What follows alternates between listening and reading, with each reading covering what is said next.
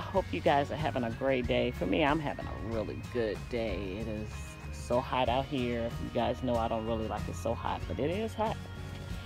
And it's one of those days. But today I'm out and I am getting my yard together. You guys know I had a whole bunch of plants up here by my house that were, they grew up pretty fast in these big old pots that I have right here. Believe it or not, that's a lime. Even though it looks like, oh my goodness, it's dead. It's really not dead. It just lost all of its leaves. And believe it or not, the leaves are actually coming back on there. So that's actually a lime bush tree. And then I have my lemon. I don't know if you guys remember, but my lemon tree had lost all of its leaves. Now it's back.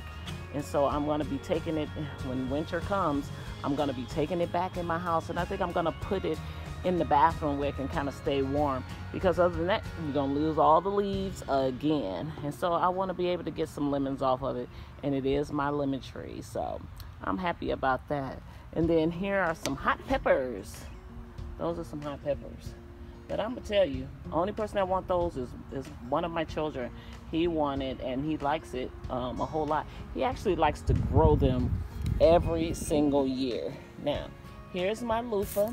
It's still in the pot because I'm trying to give it an opportunity to kind of grow up and just do well. It's actually doing pretty good because it actually died 3 times. And so I had to actually put more seeds into the pot because believe it or not, I like it when it's cold. I really like it when it's cold. But it died because the weather kept going up, down, up, down. It was hot, cold, all the time. And then there were some times that it got really cold and I wasn't able to keep the loofah, because I probably should have brought the loofah in my house, but instead I left them all back at my door. So then I thought that the weather wasn't going to kill them, but I kept killing them. So I had to put 3 more leaves in. And so believe it or not, I lost a whole lot of stuff. I actually lost some of my watermelon. I actually lost the watermelon. I'll put it like that. But then I came out and I planted some more. And so I got some more leaves some more watermelon. Believe it or not, this is a watermelon right there. I put it in the ground on this particular one just to see what would happen with it being on the ground. See if my watermelon would get a lot bigger, to see, because before I had it in my my raised garden. And so I decided to put it in the ground this time. And so my husband put all this stuff around to just to kind of protect it. So we shall see what's going to happen to that. And believe it or not, when you see those, everybody's going to want one. Everybody's going to want one because it is like so good. And here it is. Believe it or not, I grew this one. This one is a blueberry. I finally got a blueberry out here. And with me having a blueberry, that's like going to be the best for me, because y'all know they put me at a type 2 diabetic, but I'm actually coming out of it because I have been exercising a whole lot and my levels have gone down considerably. I'm sometime at 79, 80, 100, because I think you're supposed to be at 80 to like 83 to, 80 to 130. And so far, since I've been doing all my exercise and everything, I actually been getting better. So I'm growing this blackberry bush right here that I actually have been growing from, believe it or not, in a pot. I put it in a big pot just to kind of get it out. And then this one right here, I actually bought from the store just to see the difference.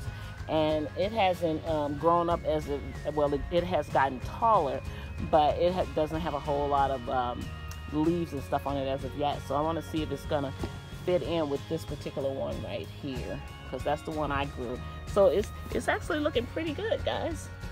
I like it. They both blackberry, so I like the blackberry. Now let me go over here to my blueberry real fast.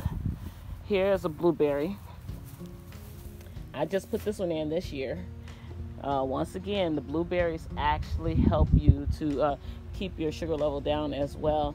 A lot of people don't want to eat them because they think, oh man, they're not so good. But sometimes they can be very nice and sweet, and sometimes they can be bitter. Now this is one that I've had for 2 years.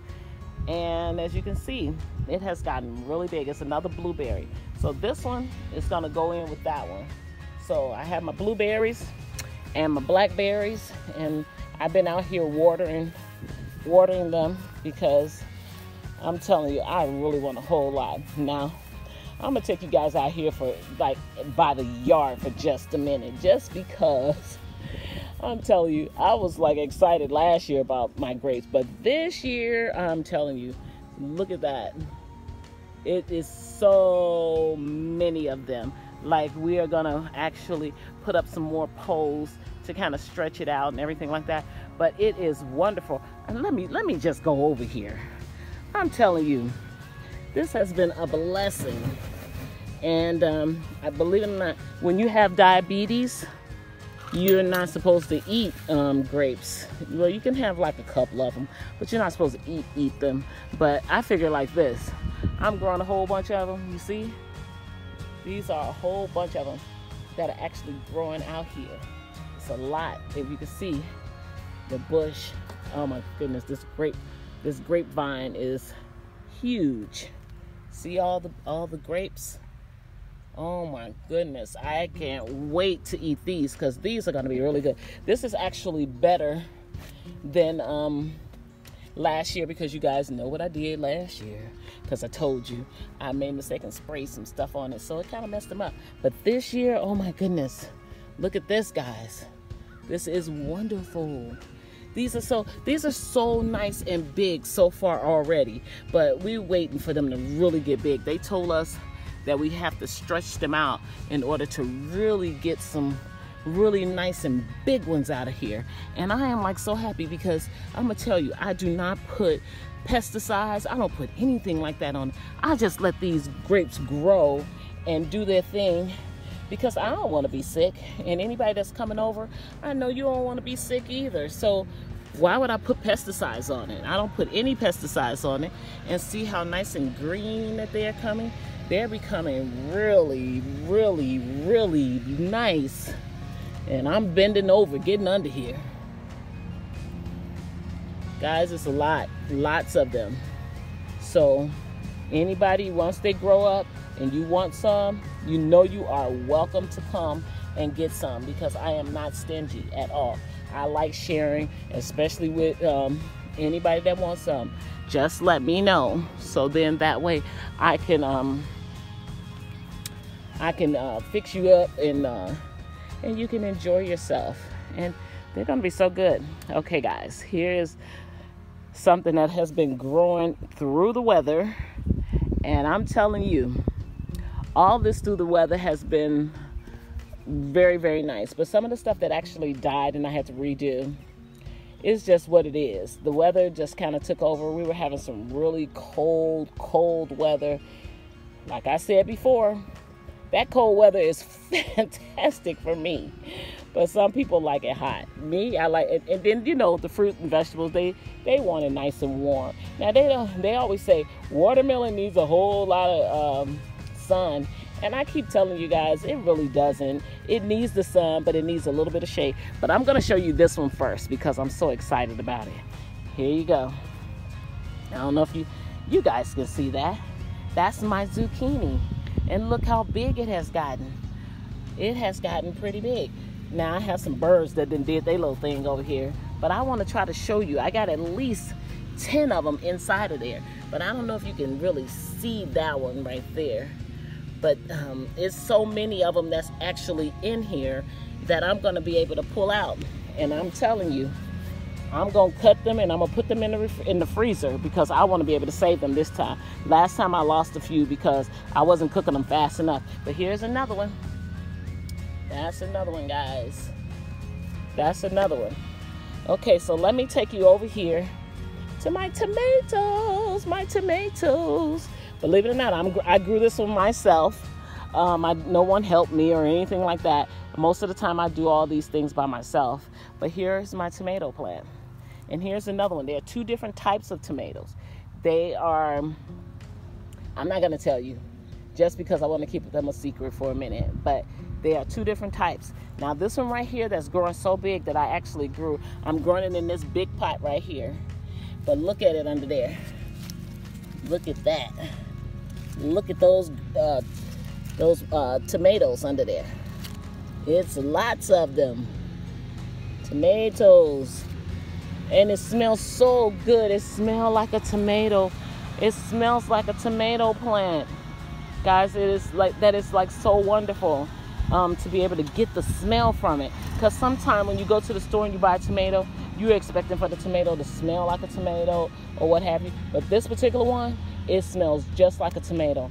I don't have any pesticides on it, none of that. I've been praying to God, asking God to make sure that these plants come out well. Because anybody, like I said, if they're done, I'm gonna post it up, and I'm gonna say, come on over, come get it, you know. And here's another one, right here.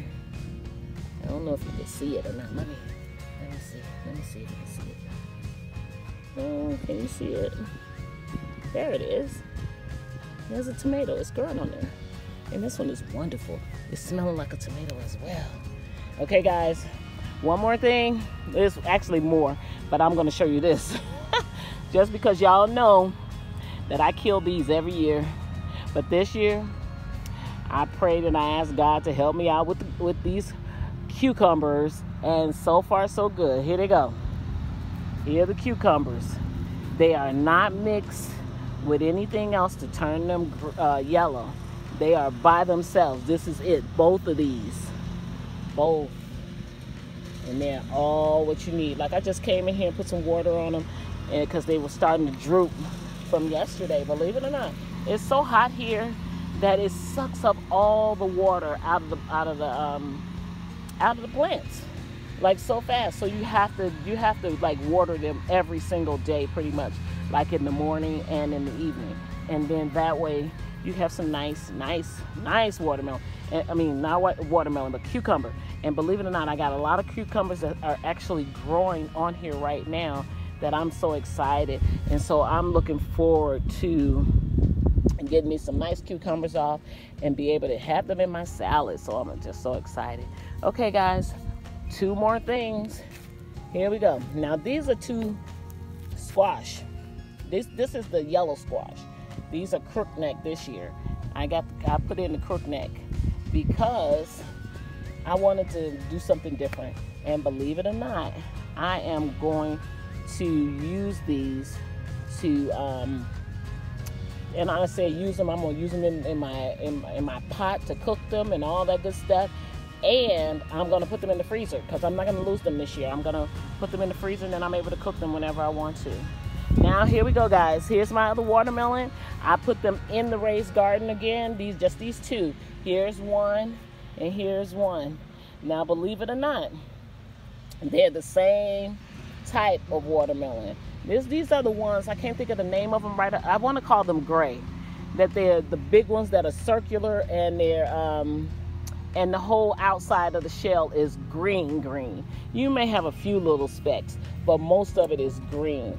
And I said, I'm going to try that this year. And you guys know, anybody that want to come over, you can come and get it. But as you can see, these are not drying out like the one in the ground because they're in the raised garden. So I'm going to see how these are going to grow compared to the other one that I put over on the other side. I'm going to see how they're going to grow. But as you guys see so far, with me losing my watermelon, I shouldn't say some of my watermelon, but my watermelon. I lost it because of the weather. And so now I put some more out. They've been out here probably 5 weeks now. So this is a 5-weeker. So I probably will not get watermelon until August this time. Last time I got some in June, July, because I had them out early because it was nice and sunny and all that kind of stuff. But this time I won't get them until June. I said June, but it's more like June, July, August. But so August probably will be the better one when it's really nice and big. So you'll be able to get that. So guys, that's my garden so far. I did have some green peppers out here, but I'm gonna tell you, the green peppers got killed by the frost. Believe it or not, I had everything out right on time, but we had a lot of bad weather for them. I'll put it like that because it wasn't bad for me, but it was bad for the vegetables and the fruit and stuff like that. And so I'm just hoping and praying that everything's gonna turn out good. I got my blackberries, my blueberries. Let me show you my corn. My corn right now is starting to come up. This is the corn. It should have been up a little bit higher, but it's what it is. It's coming. I got about 4 stalks over here, and I got about 4 over there. So, but as you can tell, I like this side a lot better. So I kind of look at this side a lot better. And so since I've been putting water on that watermelon now, it's starting to, the leaves are starting back to fill back out. But before, when I came out here, when I came from work, they were droopy because, believe it or not, it's so hot. It's so hot out here. So here we go. I want to tell you guys, thank you for listening to me and enjoying all this time with me when it comes to my flowers and my plants and all my veggies and fruit. So come back and see me, okay? You guys have a wonderful day and you take care. Bye-bye.